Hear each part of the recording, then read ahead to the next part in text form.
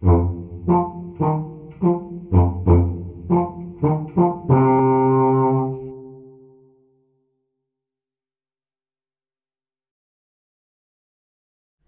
like a mechanic uses different tools for fixing specific parts of a car, and an artist may use a different brush for creating a certain look in a painting, chemists carefully select the tool they're going to use based upon what they're doing. Selecting the most appropriate piece of equipment to make a measurement is one of the most important things you can do to reduce the amount of error in an experiment. For example, if you need to measure out 2.4 grams of a substance, you would not want to choose a balance that measures out to the nearest gram. You would want one that goes out to the nearest tenth of a gram. So come on this journey through the chemistry lab where we are going to see what types of equipment it would take to make a saltwater solution and then measure its density. Our first stop is a common piece of equipment, a balance. A balance is used to determine the mass of a substance. Oftentimes you would first measure a substance's mass, then react it with something, and then measure its mass afterward. Balances come in a large variety, and it's best to be sure you're measuring with one that has the precision necessary for the experiment.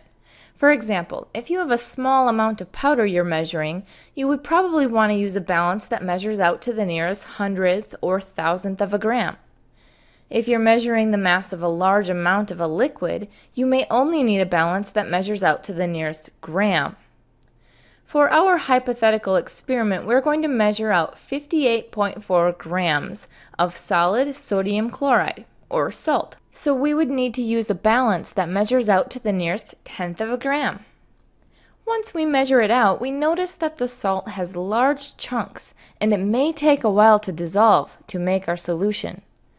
If you ever need to grind a substance into a fine powder, you would want to use a mortar and pestle. This will increase the surface area on our solid by breaking it up into smaller particles and, again, allow us to dissolve it into solution a lot quicker. Next, we will put our salt into a beaker, add some water, and stir to dissolve the salt to form a solution. Beakers also come in many shapes and sizes, and they usually have volume markings on them. You should never use them to make a precise measurement, though. The volume markings should only be used as approximations. Beakers are used for mixing, stirring, heating, and pouring liquids. While we are stirring the salt and water, we notice that some of it splashes out on the sides. We don't want to lose any more of our solution, so we're going to transfer it to a better piece of glassware for the job, the Erlenmeyer flask. The Erlenmeyer flask has a narrow neck, so it's often used for containing and mixing solutions. It's very convenient to dissolve solids using these because the narrow neck allows you to swirl the liquid without worrying about it spilling or splashing out. Okay, now our salt is completely dissolved in the water we added, but we would like to make a 500 milliliter solution. The best piece of glassware for this job is the volumetric flask, which is used for preparing standard solutions. The bottom is great for dissolving or mixing liquids, and the narrow neck is perfect for the precise measurement of a liquid. We start out by pouring our concentrated salt solution from the Erlenmeyer flask into the 500 milliliter volumetric flask, and then filling it up to the line on the neck. What we have created is a 2 molar salt solution. We'll get to molarity in a later lesson. Now we just need to determine the density of the solution. As you may remember, density is equal to mass divided by volume. Just like in a kitchen, you probably wouldn't stir up your cake batter in a measuring cup. In a chemistry lab, there are certain pieces of glassware for mixing and reacting, and certain pieces for measuring. We are going to need to use the best piece of equipment for measuring the exact volume of my solution. We have a couple of choices. First is the graduated cylinder. The graduated cylinder comes in many different sizes and is a very good tool for measuring the volume of a liquid. The size you use is dependent upon how much liquid you're measuring.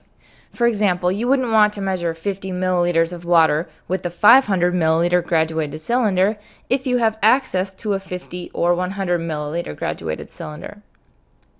An even more precise instrument for measuring the volume of a liquid is the burette. The burette is used for precisely measuring the volume of a liquid. Because it is so narrow, it has the capability of measuring down to the nearest tenth of a milliliter. It has a little nozzle at the bottom for dispensing small amounts of liquids, and it's used in titrations when precision is important. We are going to use the burette to measure out 10 milliliters of our salt solution, and then place this 10 milliliters of salt solution on a balance, which reads 11 grams. The density of our salt solution is calculated as mass, which is 11 grams, divided by volume, 10 milliliters, which is equal to 1.10 grams per milliliter. Now, just for the fun of it, we're going to evaporate the water from the solution and retrieve our salt. Often in a laboratory, you may be separating a liquid from a solid in solution, so you'll want to evaporate the liquid using an evaporating dish.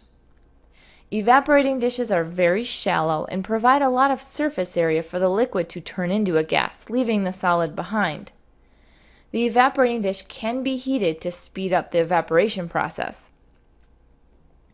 We could use one of two things to heat our salt solution: a hot plate or a Bunsen burner, both of which are used to heat a substance. When dealing with substances that are highly flammable, it may be better to use a hot plate than a Bunsen burner, as the Bunsen burner uses a flame for heating. When using a Bunsen burner, you'll need something to hold the evaporating dish over the flame. For this, we will use a laboratory support stand or a ring stand, which is exactly what it sounds like. It is a support for your equipment, so you don't have to hold it. You can attach different types of clamps to it, for example, test tube or thermometer clamps. We are going to attach a ring to it so it can hold our evaporating dish. If we were going to need to heat our salt to an extremely high temperature, maybe if we were going to melt the sodium chloride, we would need to use a crucible. A crucible is a container that has the ability to be heated to very high temperatures, and it may be used with or without a cover.